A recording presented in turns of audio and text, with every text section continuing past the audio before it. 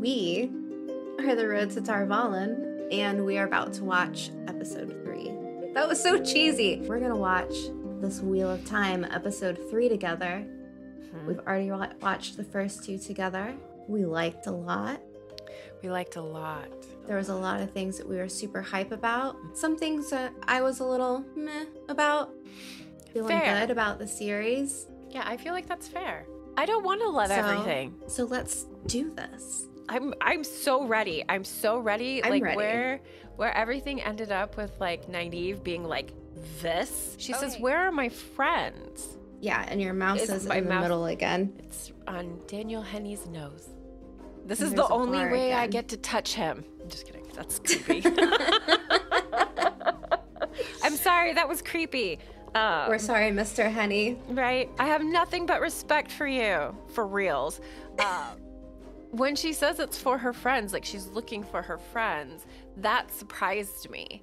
Like in the book series, she doesn't come after them because of close bonds of friendship necessarily. They're young people that have gone astray from her village. She comes after them because she sees them as her responsibility. And she has cared for these young men and women since they were children. Yeah. She has healed them of childhood illnesses. Broken bones, fevers. So that kind of, like, where are my friends gives it a very different feeling. Yeah, but how else would they say it, I guess? That's just it, is I feel like it's the perfect way of saying it. Like, you lose any kind of ambiguity about how they all feel about each other. You know? They are her friends. Or at least how Nynaeve feels about them. Yes. Yeah, I agree. That particular wording I thought was telling. You know, it's like Moraine saying that words have power. That was one of the very first things that caught me when I watched it. See, I like how they have dirtied her up. Like, she looks like she has been through hell and high water. Exactly. I appreciate that. I don't want... And you know what? I bet they appreciated that. I bet they were like, please don't make me look like a princess. I feel like it's probably just like a type of makeup. Like, they've got something that... I mean, I'm sure they didn't just be like, here's mud and like throw it at her face. You know? Hey, Zoe. You know what? Now I want to know. Now I want to know. Do they actually use mud or do they use a makeup? I want to know. I'm sure it has to be a makeup. What if it was like magic skin mud?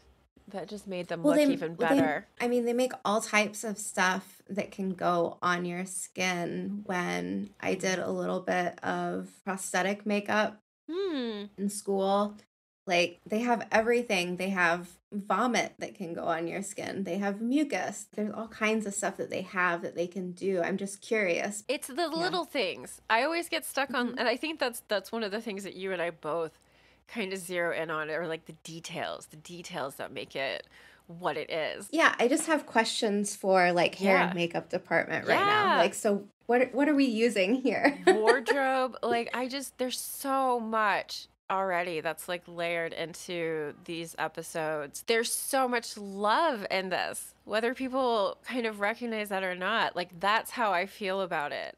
I like how he's really talking her down. He's being very gentle with her when he doesn't need to be. It's true. It's like a psychological maneuver. He's keeping his voice quiet. He hasn't reached for his weapon once. We know Lan. Lan could disarm Nynaeve without even taking a deep breath to show that he was about to do it. Like, I think he's also kind of impressed because later on he's like, how did you find me? Yep. And she's like, I said you could ask, but I didn't say that I was going to tell you. So, I mean, do you think she's caught his eye in this moment, even though that she's like kind of like holding him hostage with a Trolloc blade? Well, if he hasn't caught her eye, I don't know. I think he's impressed. For someone to walk up and like pull a knife on him. Yeah. Okay. That's impressive. Going back to New Spring. Yes, please. The last person that we know that has ever snuck up on Lan is Moraine in the end of New Spring. Oh, no, no, no, no, no. She didn't sneak up on him. He was trying to sneak up on her, and she was like, "Excuse me, why are you following me?"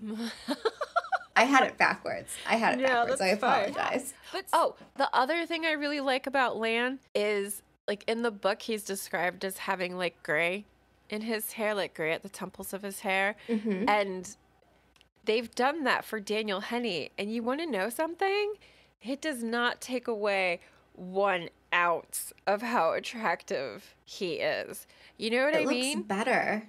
It does. I like a little bit of gray, not gonna lie. When you talk about it, like when you read it in a book, at least for me, especially when I was like 16 reading the books and them being like, he had a touch of gray. Did you think like he's an old man? Old man.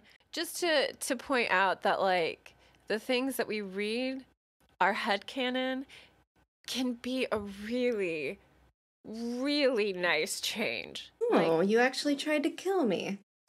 And then he knocks her unconscious. It happens.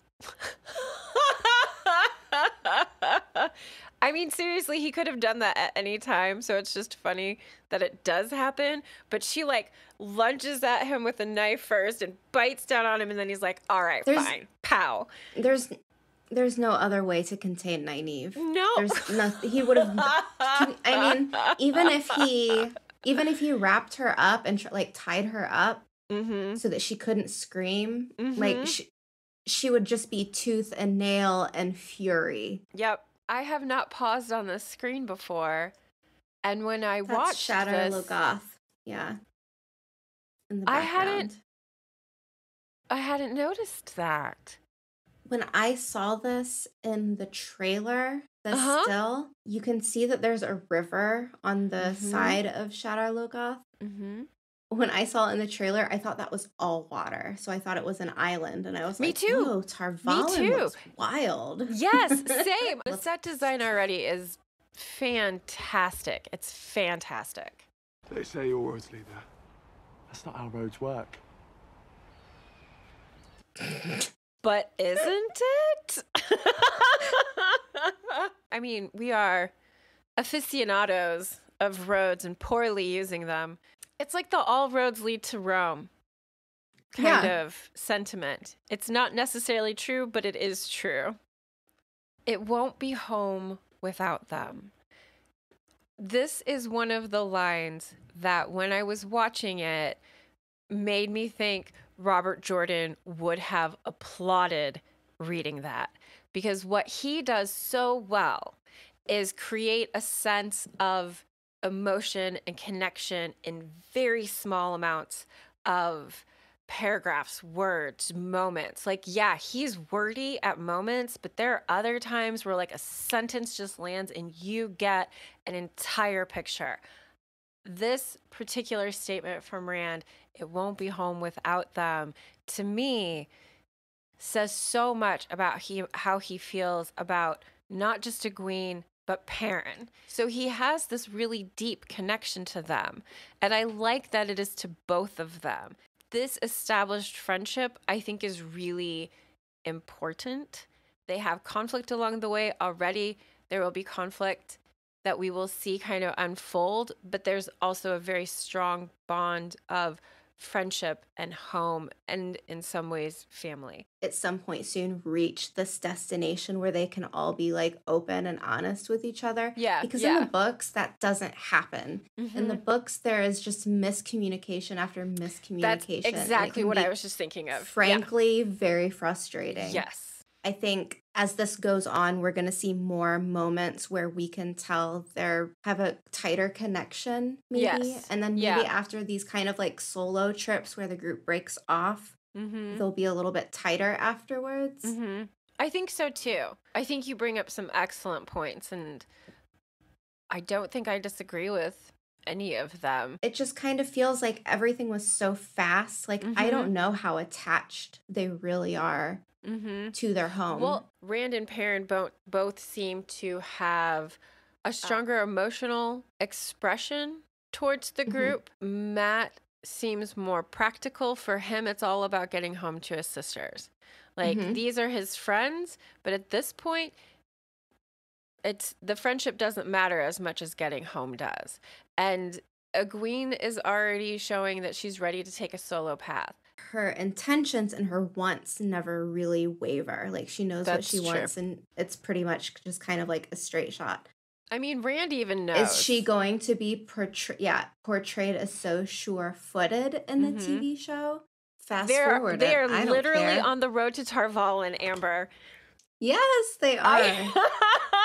Isn't it dumb that that's the first time I noticed that they're actually on the road to Tar Valon? I love how it's filmed. I just love how it's filmed. This is what I mean when I say like they have like such a minimal opportunity for shelter. They are quite a bit dirtier than I had thought. I feel like they would still be and I mean wet. Cold, and your hands are shaky and you're trying to like get this to go. This hurts me to watch. Yes. I know the wolves, like the Wolf Brother thing is going to be hard to film because like obviously wolves can't talk. Like if they'll actually make it so that there's communication between Perrin and the wolves as opposed to like just the wolves kind of herding and approaching. You know what I just figured out? Like it just dawned on me. Like I just had like a moment. Without Rosamund Pike, without Moiraine and Lan around, this feels very teen drama. Yeah. But then as soon as you add new characters like Tom, as soon as Tom was involved, like later on, I was like, okay, I'm like back in it. Yeah. Lan and Nynaeve, the chemistry, so good. Do you think understand that they need... Yeah, I was going to say, do you think it's being done so that like the audience can be broadened? Do you know what I mean? They could be. I mean, like, of course you want to get, like, teenagers watching your show. Stylistically, like, I think the show looks great. I agree. I don't have any complaints about the landscape, the architecture. The sets are amazing. They are so... Oh my God. So good. Good. I just think for me, it's just a personal gripe, I guess. Valid. Like, I like to have this kind of knowing, wise, some type of character around. Moiraine, get well again, please. Yeah. I do love this little cuddle. Right. Madeline Madden is so expressive. Her face, I just want to squish it. She's so sweet. Yep. And then we go to this face. Fury. I love her. The look on Nynaeve's face when she heard Moiraine whimpering. She had a moment from, you know, like the scowl to like a moment of relax on her face. And it just goes back to what you were saying about earlier, how Nynaeve is just at the very heart of her. She wouldn't be able to not attend someone who's actually sick. Yeah. And I think like it was just like a little subtle tell. I liked it. Okay. I love this scene. Back to the cinematography. How beautiful is this? Oh my gosh. They do this like panning shot of Nynaeve where they kind of like go right around her, and it's very romantic. Beautiful. It's so pretty. Yeah. She just gives them sass. I love that. I don't have to tell you shit. Right. But the set again, Tracy, the little bottles and the little like all of the tiny vials. Like look at jewelry. The linen like cloths for wrapping wounds are right there. Like if you ever wondered what Nynaeve's healing pouch looks like, this is beautiful. I just want to live in this world. I really like how careworn and dirty Nynaeve's hands are. One of her fingernails is even a little bit broken. Yep, and a bit ragged. She obviously works with her hands. They didn't try to make her look all soft and delicate or anything. Like these small attentions to detail that aren't being glossed over. She doesn't have a manicure, you know? She's dirty. Nor she's should rough. she. She's the wisdom of Emmons Field. this is how she should look. This is another spot where I thought they did a really good job of exposition. Yeah, like quickly done. I've heard about the bond that We're feel gonna what show she you. feels. Ugh. It's so bad. The warder feels the pain of right. his that the Aes Sedai feels. Do you think that Nynaeve is going to actually heal her like super fast on accident and it's going to be like a reveal? I don't know. Simply because okay, like... pause. Ooh. The window. Did you see in the window? Mm-mm. Okay. Oh, yeah! So this is a Baalzamon dream. Mm-hmm. I'm just trying to think about what the significance of this dream is, because usually when we see Baalzamon or like hear that he's in someone's dream, he's manipulating things. Yes. In a way to make sure that he's getting something out of it. But he tries to manipulate them. That's just kind of how he is. So I'm just kind of curious what Baalzamon is creating this dream for Perrin. Is he trying to say like, hey, don't trust the wolves. The wolves are bad, because he knows like they can guard his dreams. Or is he saying, because Layla looks up to him and she says, I know. Is it like this just to torment Perrin, to be like, she knows that you're a killer? What a good question. This is creepy. Right?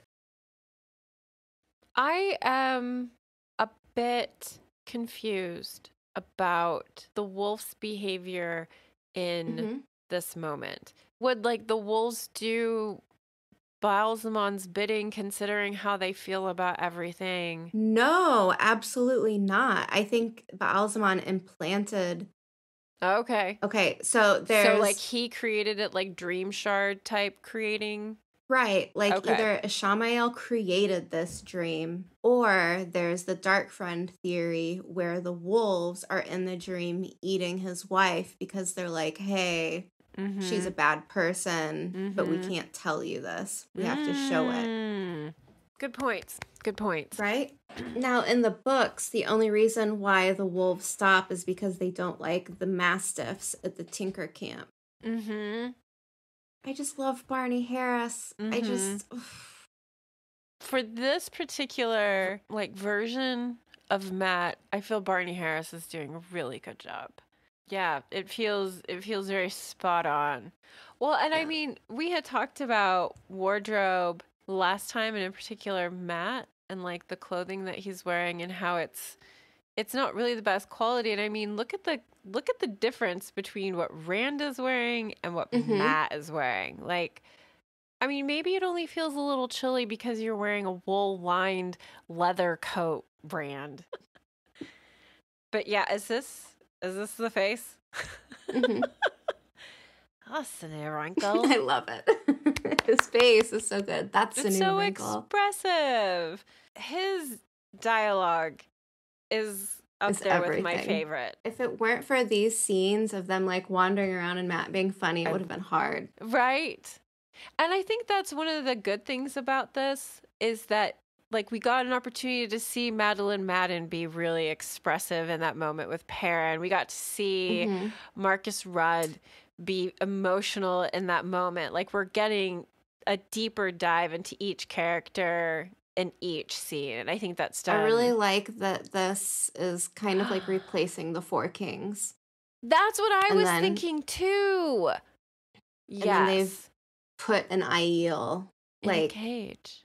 But I will say, when we watched the teaser trailer together, and they were running, I said, I don't think that's Winter Night. I think that's the Four Kings. So I'm kind of right. You are. Right? Yeah, you're in the... Because I think they kind of created this one location. We'll see what happens once they've, like, connected with Tom. Like, in some ways, this is almost reversed, where, like, they meet Whitebridge? They meet in Whitebridge, and then it's Rand and Matt rolling solo because of what happens to Tom in Whitebridge. And now this time, they've started their journey. They're under attack. Tom comes to the rescue and joins them on the journey. Do you think Tom's going to get knocked out of the picture again like he does in the book? I bet he gets them to Tarvalin, and then he's like, I can't stay. And then we get Tom's backstory. That would be cool. And then he goes.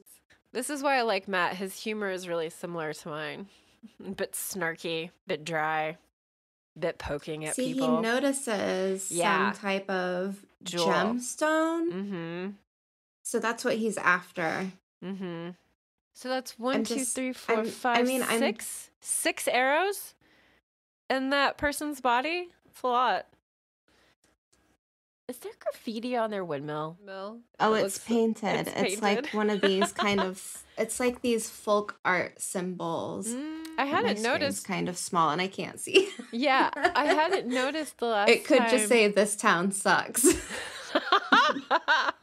In that case, I suppose it would be considered graffiti. How bare these wind panels structures are? Yeah, yeah. Like everything looks like it's kind of on its last leg. That was kind of like the storyline between Four Kings, wasn't it? Like it was just established shady. as like a trading center. Like it was because it was at that crossroads and so much traffic came through. It was really busy. And like I know several of the places mention like miners down from the mountains and whatnot. Exactly. So, like it's just really drab. And that's kind of like this same feeling that I'm getting here. Set design, very, very cool. Okay, yeah, so it does look like it's water. Oh, it's coming down from the mountain. Yeah, yeah. This does look like a friendly town. What is that? Right? Go back. Was that like a giant cat skull? Oh. Are we getting a wonder of the world? Is that a skull of an animal? You know what? I can't tell. It looks more like stone than it does bone. But at the same... But what would they be doing with it? Like, look at this rock. A relic like, hey, Marv. From the time of legends or whatever? The Age of Legends? Yeah, I want more input on this. It does. It just no, I reminds me of totally Bail agree. Doman. Yep. I found this thing. These wonders of the world. Yes. Okay, so I'm sorry. When Matt and Rand walk in here and that one guy accidentally bumps into them, why didn't Matt know to check his pockets right away? And he did it so awkwardly. How come I picked up on the fact that guy picked that other guy's pocket? It was terrible. And talk about an earworm. Did he make you think of anyone when you heard him sing? I just love the flash of the underside of his. No, he didn't. Okay. Did he sounds for you? Like Tom Waits to me. The colors of it makes me think of piano has been drinking. Yeah. The piano has been drinking. And having been I told... feel like he's scared that he could be the Dragon Reborn. Exactly. And he's hearing about him going mad. So. Yeah. That's the, yes, you read my mind. I like how she breaks the mood. It's like, let's drink. See this. This is the most awkward I stole your shit ever. Yeah. And then he steals it back. He just steals it back. I love Hot Tom. Undercurrents. Is he using Matt's money? If he's not, he definitely pulls Matt's pouch out right now. Did you mention last time when we like the first time that we saw Tom and you were like, is his jacket made out of corduroy? Were you the one that asked? Yeah, it was on. I think you said it. It definitely looks corduroy to me. I would wear that jacket. This mimics his cloak in the books because at some point in the books he flips his cloak inside out so you can't see the patches when he wants to go in stealth mode. Yeah. So like, does this coat have the option where he can like flip it back around where he's like in Glee Man, like full? Yeah. I did like that little flourish. You know, that little whip. Sitting. This is me I sitting wonder down. if maybe that'll get like choreographed into his knife flourishes. Ooh. I do like the knife play that comes in later. I love that it's like just a tiny hint of what we're going to be getting. Yes. Like maybe that's what happened is Tom starts teaching Matt how to throw daggers instead of Matt being taught by Lan how to do other things.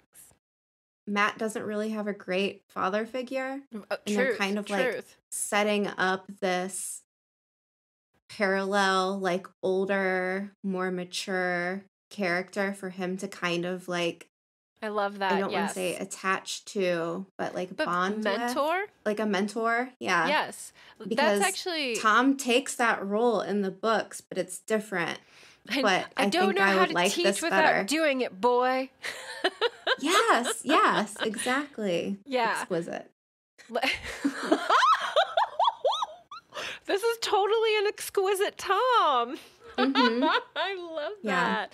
I can't tell you how hype I am for Tom. Just well, and mentioning like the role that he takes for Matt and Rand and this idea of mentoring, I hadn't really noticed it before, but it is kind of a reoccurring situation inside the book. Mm-hmm. But I'm kind of thinking that like the power of a mentor cannot be understated.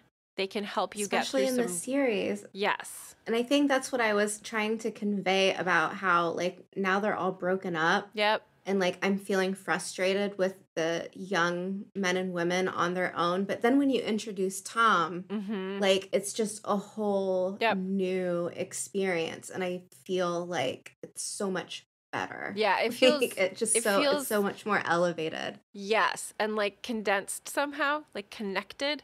Like instead of feeling like just floating along trying to figure your path out, you have this individual little bit of a guiding star. Exactly. Oh, Tom the guiding star. That's a t-shirt. He's quite the star. Shred and high chant.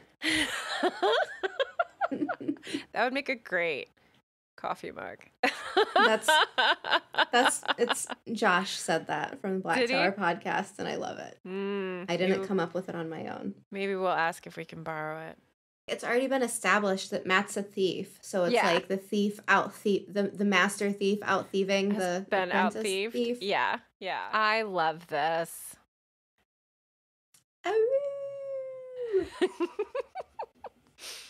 This was the part where I was like, man, chapped lips, their faces look like kind of dry. I know I'd want somebody to hand me a moisturizer stash. She's got all the leftovers. Yeah. Yeah, she's got all the scraps. She just cut up pig feet, throwing it in a pot, and she smells the beer to see if it's still like drinkable and puts that in the pot too. That's a dark friend red flag, like the bad cook. Oh. I don't get this. What is he saying? Does Matt like older women? Right, like, is that what he's implying? That's what it feels like. I'm okay with that. Like, certainly. I'm fine with that. Yeah. But I think it's with Moraine. Yeah. Like, this shot of Perrin and Egwene, like, that landscape is just awesome. So good. I want to know if that's Italy or somewhere in the Alps or, like, South Tyrol. Is that him? Is that his senses changing? Like, he hears something before she does? Could be. They're such ragamuffins. They kind of like stumble out like children of the corn. I do love, is it Maria Kennedy Doyle? Is that her name? Yes. I love her. It feels very culty. You know what though? The Tuatha kind of is. The Way of the Leaf. It kind of is culty. I like Perrin here. Yeah, we don't know the song. I loved Egwene though. She was like, tell him. Like, Yeah. She was like, of course I know all of it backward, like verbatim. But Perrin's like, we don't know the song. That would have been me too. She says they look awful, but they don't look like that much different than they do. Yeah, that's what I was thinking. Like, no, you look awful. These wagons, they actually look a lot like I had pictured them in my head. Me too. Me too. I love that Hands so down. much. I love it so much. But I can see where they have like attachments and things like that. Like it does make me think of a modern day camping setup. I mean, depending on how you camp and I want to eat that food. That looks right. great. I love how they have everything all set up for this. It's like a paella. I can make paella. How do you make paella? Okay, sorry. Bob's Burgers. Arm has beautiful eyes. He does. But that hair has got to change. So it looks like Sideshow Bob. Oh, that's terrible. But you're not wrong. I noticed that Rand has managed to keep his shirt on in the TV series. I was kind of wondering if, like, the next moment he was gonna, like, be shirtless. Yeah. I mean, it's like in almost every farm they stop at, they both end up shirtless. You know, it's a real Western, huh? I love it so much. It does almost have a more Wild West feel than medieval fantasy feel, and I'm digging it. This is where Tom reads everything about Matt. He's like, the way you talk, the way you act, you're from the Two Rivers. Boom, mic Gotcha. drop. Yeah, I loved that. Is this maybe one of those touches from book 3 that's being brought in? Yes. Okay. It's because originally Perrin finds the captured Aiel Gull. He's not dead. And what's like scary to think about is Matt pulls a stone dog out of the Aiel's like belongings, and I think Gull was a stone dog. So it's like, is this Gull? I hope not. Oh gosh, I hope not. So we learn that the Aiel are honor bound. Yep. Also, Tom has a level of casual comfortability with corpses. Yes. But I think this is like one of those like real recognizes real moments where like they're both a little bit seedy. Yeah. They've both been in dark places. Him turning his back so that Matt can do this. Like, this whole Tom moment is just great.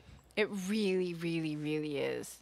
It's great for both of them. This whole Matt sisters thing, the more I think it accelerates his story, his growth, his development, his maturity as it goes on. Okay, general trivia. Many people believe that the wheel is a prison in which ages and lives are repeated over and over, time without end. Because of this, there is a perception some have regarding their own choices and if they have free will. A solution to this perceived eternity is if the wheel were to break. Time would finally stop and souls would be free. So I love that they are giving this. That's incredible. It's a little bit, yeah, it's like a little bit of their own lore, kind of. Yeah. And I think this fits really well with her telling him, like, she's never had an opportunity to escape. She's stuck in this terrible, dreary place. And so that's why someone would become a dark friend, because they think that their lives are just being repeated in this cycle of awfulness, and breaking the wheel might be the only option. So maybe that's why she's like, you're gotta go. I have to bring you to the Dark One, to a Shamael, break the wheel. Yeah. I love that you pointed that out. Thank you so much. So we also like get now that hint that Baalzamon is in their dreams, but also giving directions to the dark friends. Is this our first channeling? That's what I'm thinking. Sherman Tank. This. I like this part. Named 3,000 years on is Shamael. Shamael. I love her accent. Me too. She's gorgeous. I love that she's like, he wants you to save us. So now one group is like, I want you to save us, and another group is like, I want you to save us. Get her, Tom. Get her, Tom. Do it. Can't outrun a fade. So good. I love. She goes down like a brick. Yeah, she does. Great acting. East. Everyone needs to go east. East is good. I like Matt, who's like, East is good. Let's do this. This guy knows how to throw sharp, shiny objects. Yeah. Let's stick with him. Oh, yeah. Look at all those Aes Sedai. Leandrin. Do you think they're all sizing up Nynaeve right now, like feeling what her capability is? I hadn't thought about that. So is Nynaeve riding Bella right now? That smug look between those warders, did you see that? But they're probably like trying to be like, look, showing off, like, we've got this false dragon in the cage. Yeah. Na. Yes, like, look what we did. Take that. Good. If you like us, please subscribe. Follow us. Yeah, if not, do whatever it is that, be nice.